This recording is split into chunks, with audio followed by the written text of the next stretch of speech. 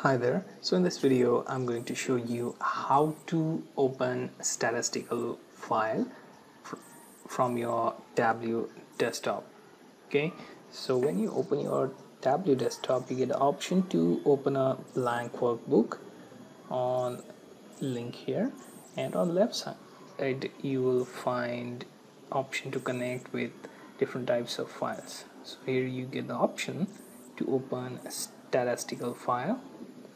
When you click on the link, it will open one dialog box for you, and here for the file extension you will find a bunch of stat file options such as .save file, .sas, .spss, .rda, and rdata file. Okay, now I'm going to choose mp.sav, which is statistical file, and I'm going to open that. So it will connect with that data source and it will show me the live content of that data. Okay, here you can see I have these rows around 474, and here I have around 9 columns. Okay, so I can sort this data the way I want.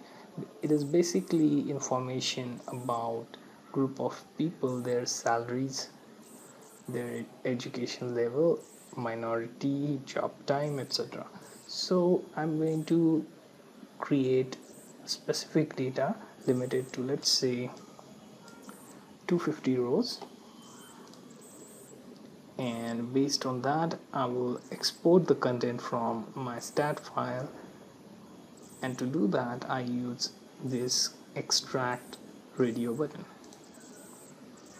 Okay, it will update my data here, and now I can click on this go to worksheet link in order for this data to be transferred in that specific worksheet.